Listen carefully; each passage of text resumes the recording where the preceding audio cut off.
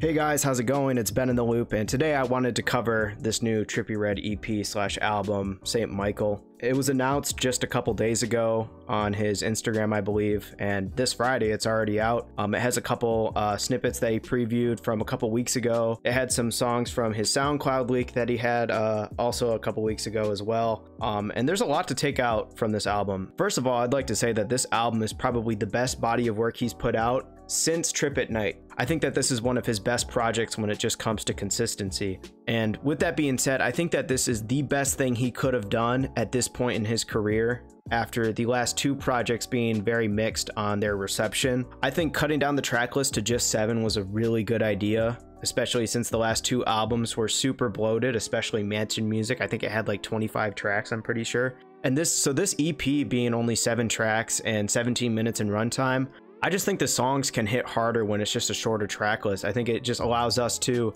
take in the songs that we do have, and it doesn't feel super bloated. Now, with that being said, the shorter track list will definitely decrease the album sales. That's just how it works. You know, if you drop a 20-track album compared to a 7-track EP, the 20-track album will get more streams because there's more songs. And the 7 tracks, I think, is kind of an indicator that I don't think either Trippie or maybe the label, they just don't care about the album sales. And I see that as a good thing, because the last two albums especially had, like Mansion Music, for example, 25 tracks, and I think it felt like over 20 features on that album. Is that truly what he wanted to do, or was that something that was done so they could boost the album sales by getting all these big name features? I think it's the second one. I don't think that's truly what he wanted to do. So with this new St. Michael project, much more concise, it's only Trippie, and I feel like this is the most in character I've heard him in years. Like, there's a lot of things that he brought back from his older music, like the stretching of his vocals, the loud, yelling vocals that I thought was really good. His presence was so much better than the last two albums. He was switching up flows, and most importantly, I think the funny thing about this 7-track album is this 7-track album was more versatile than his last two projects. One of the biggest problems about his last two projects, which was Mansion Music and A Love Letter to You 5,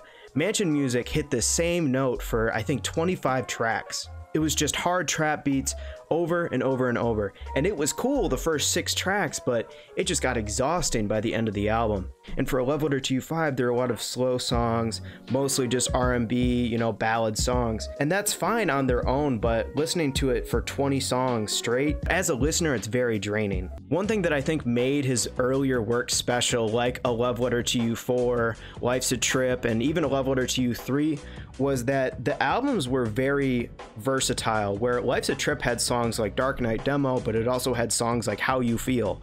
Both of those songs are completely different. One's a hard trap song, another one's like this guitar ballad. And that's kind of what Trippie's appeal is at the end of the day, is how versatile he can be and how expressive he can be with his voice with different styles of music.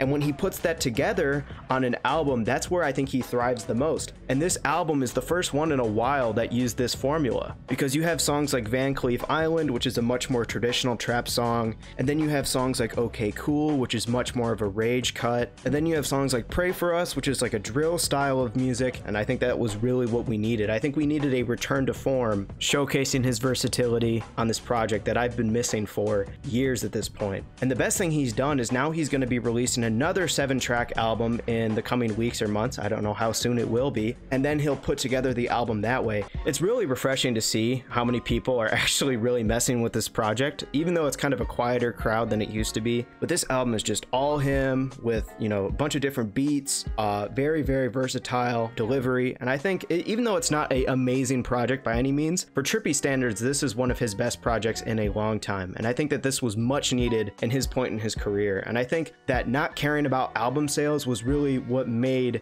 this album different, because I think he just has the green light now to just do what he wants to do. And this is allowing him to be much more creative, and he doesn't have to follow like a certain formula of, oh, I have to do another love letter, I gotta be, singing these ballads and, doing these slow acoustic songs, or, oh, I gotta do Mansion Music where I gotta recruit, 24 different features for this 25-track album. It's just him for 7 tracks, and that just works super well. Anyways, I really enjoyed this album a lot. Even though it's not perfect by any means, it was very, very important. I think that this album was the best thing he could have done right now to get people back on his side. So Let me know what you guys think about St. Michael in the comments below. I'm saying it's about, for his standards, I would say it's like an 8 out of 10. I think it was a really good project for 7 tracks.